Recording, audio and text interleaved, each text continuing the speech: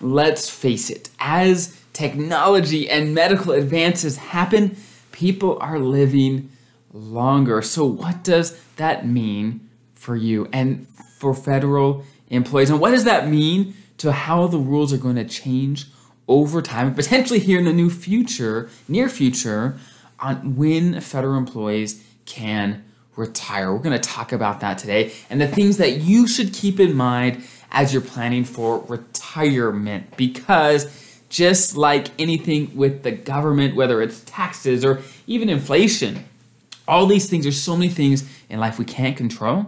So today we're going to talk about some of the things we potentially can't control, but you should definitely be planning for when you are planning for retirement. So what the heck am I talking about when I say, hey, federal employee retirement ages are going up? What the heck am I talking about? So there's a couple factors here. As you know, as I've said a million times here, you have three main sources as a federal employee. You have your pension, you have your Social Security, and your TSP. So those are the three main sources of income you have in retirement. Now, you may have others. You may have a military retirement. You may have rental properties. You may have other income, but the vast majority of federal employees have those three. And the pension, I'm kind of including the first supplement in there as well.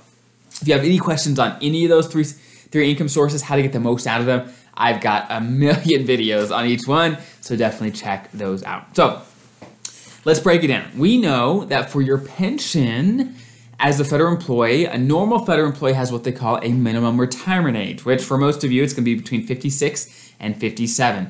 And there's lots of rules I'm not going to dive into, but basically, many federal employees have to reach their minimum retirement age before they can, quote unquote, retire. Now, that is for your pension.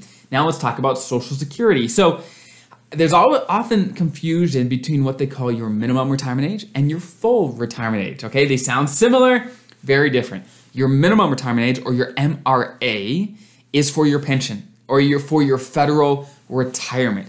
Your full retirement age, your FRA, is for Social Security.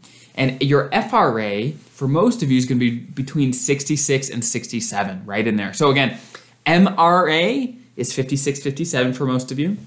Your FRA, your full retirement age for Social Security, is between 66 and 67. Now, why the heck do I bring this up? Well, as many of you know, Social Security is, they project out, they say, hey, look, in mid-2030s, we're not going to have enough in the Social Security Trust Fund to cover 100% of benefits. Now, they can still cover most benefits for a long, long time. So you don't have to worry about it going completely broke, because that's not, no one's ever said it's going completely broke. They just won't be able to cover it 100% if nothing changes. So there's been proposals, many proposals, on updates. Okay, what changes can we make so that the system is sustainable, so that we can continue paying 100% of benefits over time? And one element that is almost continuously in these proposals is, what if we just raise the full retirement age, right? So again, like I said, for most of you, that's 66, 67.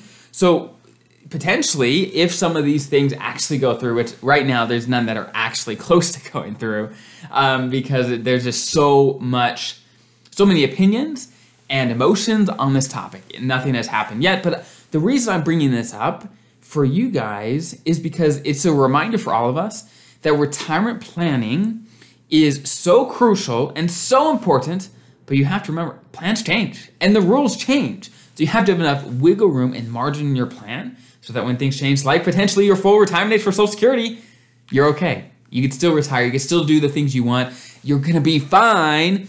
But if you retire and you are just barely hanging on, meaning the amount of income in retirement is just barely enough, where you're like, this is tight. Well, that's not a comfortable place to be when changes happen, like rising tax rates, or a higher full retirement age for Social Security. When these small changes happen, if you have no margin in your plan, no wiggle room, that's painful. That's painful, and I don't want you to be in that situation. So I'm not saying freak out. I'm not saying dump all your retirement plans down the drain. I'm not saying that. I'm just saying, hey, have some margin. So kind of going back to Social Security and the full retirement age, they could raise it. It could go to 68, 60, 69, 70, who knows? Because the bottom line is this. Over the last, let's say, 60 years, people's life expectancy has gone up by a number of years. And if you made it to age 65, then the odds of you living another handful of decades is pretty high. And they know that. And so they say, okay, we can adjust this full retirement age so that what that normally means for Social Security, we'll see how it actually plays out when one of these laws actually gets passed.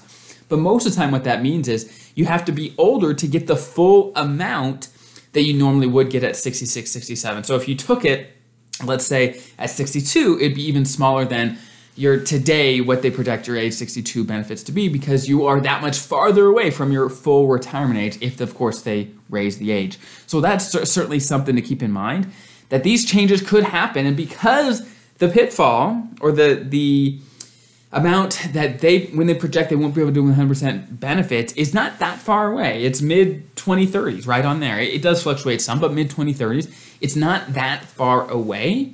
For you as a federal employee thinking about retirement, again, you got to have some margin. You got to remember, okay, I plan the best I possibly can with some wiggle room. Be conservative with your estimates, right? Don't assume that the market's going to be incredible. Don't assume that tax rates are going to stay the same. You got to make assumptions in the planning that have enough wiggle room so that you're going to be okay even when these adjustments happen, because they probably will.